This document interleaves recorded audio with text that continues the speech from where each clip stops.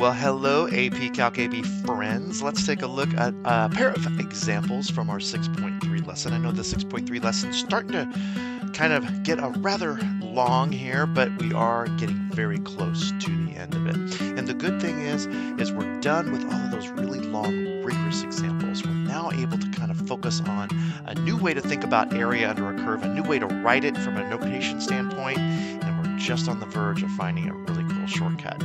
So let's take a look at our examples 10 and 11, using a definite integral to depict area. So what do we have here? Well, we got a problem that says to set up a definite integral that would calculate the area of each region below. And so we just started to talk a little bit about what a definite integral is at the conclusion of example 9. Now we just really briefly touched the surface of it.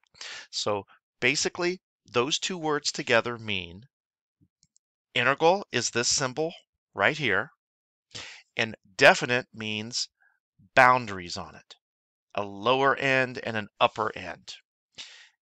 That is the symbol that's now put in front of your function that you're finding the area under.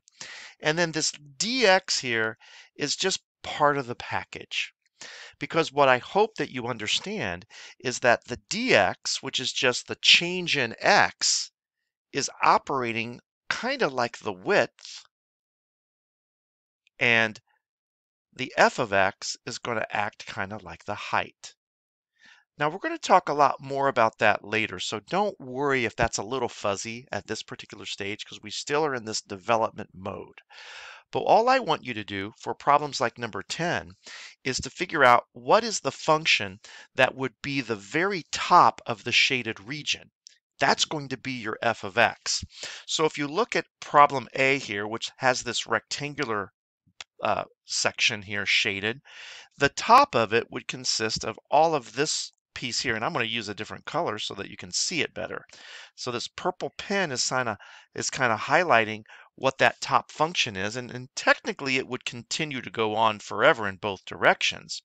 And it's our hope that you see that that is a horizontal line. Of course you guys know that's a horizontal line with the equation y equal 3. Or you could think of it as f of x equal 3 because y and f of x, they've always been the same thing for, who knows how long, right? So now you know that this problem is all about you finding the integral of f of x, which is just 3. Now, as I said before, this dx that looks like it doesn't do much, I want you to plop that in there. That's going to become more increasingly important. And then for the boundaries, you just go to the very far left here and tell me what x value that is. And you know what I want to do, you guys? I'm going to drop this down a little bit lower so it doesn't get interfered with that 0. So then that 0 is the lower boundary. And then if we go over 1, 2, 3, 4, 5, this is a 5, right? That would be the upper boundary. And you're done. That's all you have to do. Final answer. Now notice the directions. If we read them again, it doesn't say that you have to find the area. It just says set up the definite integral that would calculate the area. So that's a break. Not like the area would be hard to find anyway. What, 5 by 3 rectangle? The answer is 15. But we're going to develop other ways that you can find this answer in the days to come. And it doesn't involve that limit summation stuff anymore. All right, let's take a look at part B. In part B, we have a triangle shape. And if we think about what comprises the top of this function, it would be these two lines, I guess, right? This upside down V-shaped graph. All right, so now this one's going to be a little bit tougher to figure out what the function is. My hope is that you know that the V-shaped graphs are characterized by absolute values. So, absolute value of what? Well, normally the absolute value of x, which would be located like right here, is our parent graph. But because that V is inverted and flipped upside down, we should know that there's a negative sign in front. So our function is negative absolute value of x to flip this upside down. But then we also realize that this v, after it was flipped upside down, has also been shifted up. How many units up? 1, 2, let's count this again. 1, 2, 3, 4 units up. So you would add a 4 after the negative absolute value of x. And that is going to be the sketch of that upside down v. A lot of that comes from your college algebra days or pre-calc days. Now, I like to put any term that's got more than one piece to it, any polynomial that's got more than one term to it in parentheses so that I can put my dx after it and then my integration in front of it. And then when you look here, you see that we have a 1, 2, 3, -4 as the lower boundary. And then 1, 2, 3, yep, it should be the same, all right, symmetric, just with an opposite sign. So +4 is the upper boundary. And that would be a possible answer for this problem.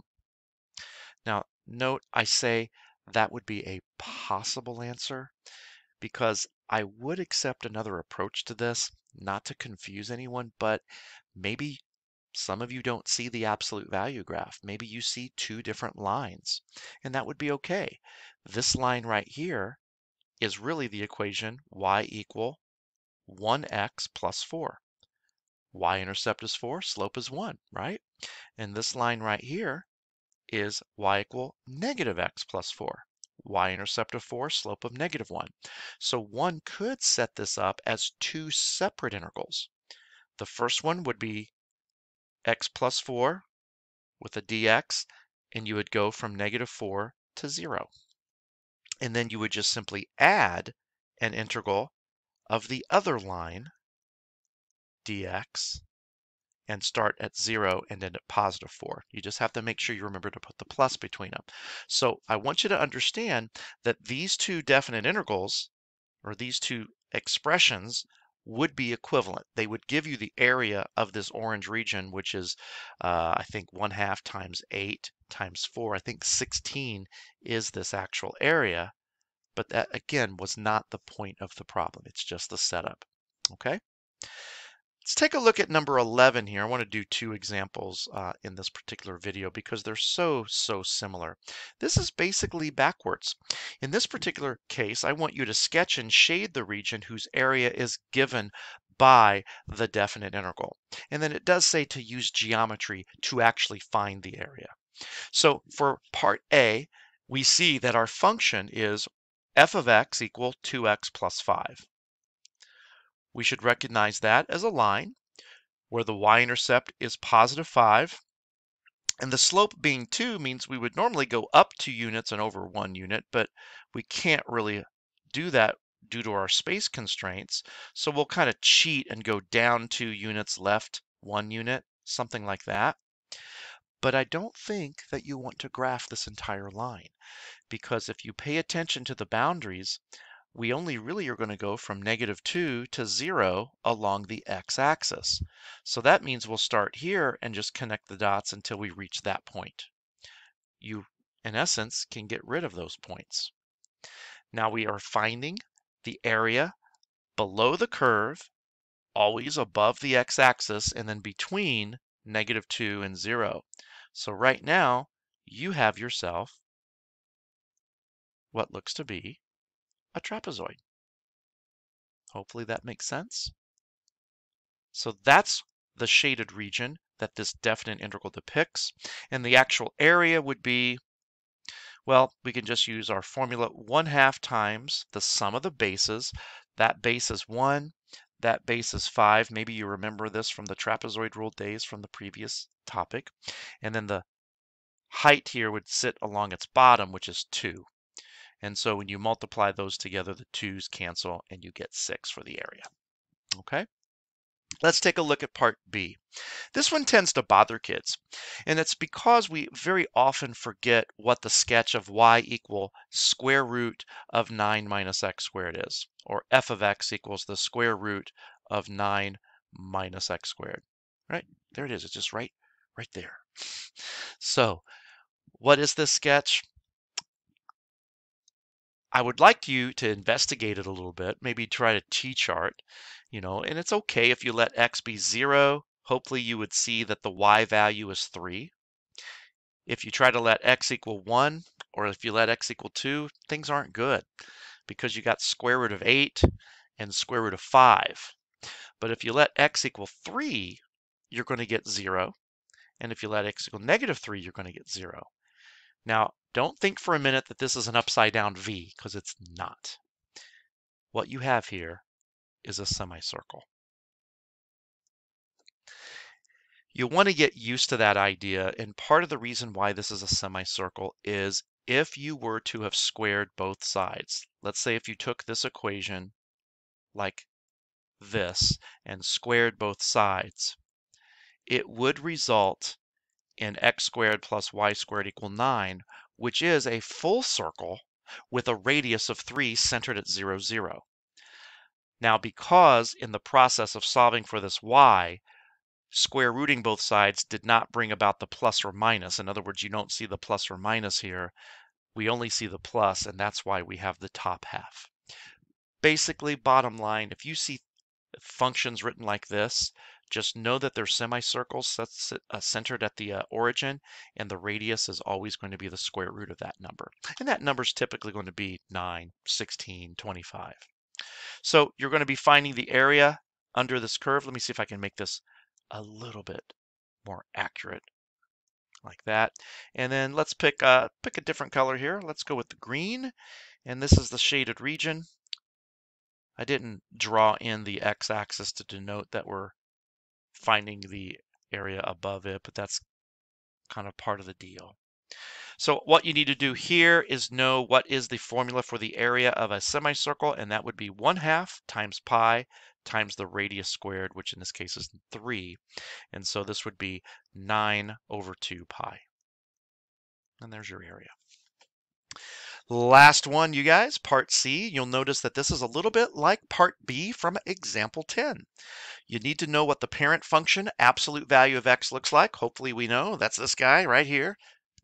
Vertex at 0, 0, slope of 1, slope of -1.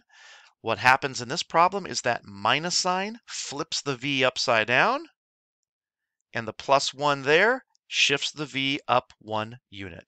Be careful here. You have a scale change that says each block is a 1/2 unit. So this is what this graph would look like. Now note that would continue forever, but -1 and 1 are going to be my boundaries. So that's why I only wanted you guys to draw that much of the upside down V. You can throw in your x-axis if you'd like, and now you're all set to color in. So this is what your shaded region looks like. It is just a triangle. It's just an isosceles triangle. And so now we can return to the area portion, and we just use our formula for the area of a triangle. 1/2 times the base times the height. Be careful, this base looks like 4 blocks, but it's only 2 units because of the scale change, -1 to 1. And likewise, the height is just 1 unit. And when you multiply that, your answer is 1. So those are your 3 answers to the areas. Of course, they're accompanied by the graphs. Every video that we show you just gets you closer and closer to this idea of what the definite integral computes, what it means, and then once you fully understand that, that is when I'm going to start teaching you how to take the definite integral so that you can do a variety of things in calculus. You guys are doing a great job. We only have one more video for this our topic 6.3 series before we move on. As always, thanks for joining. We'll see you next time.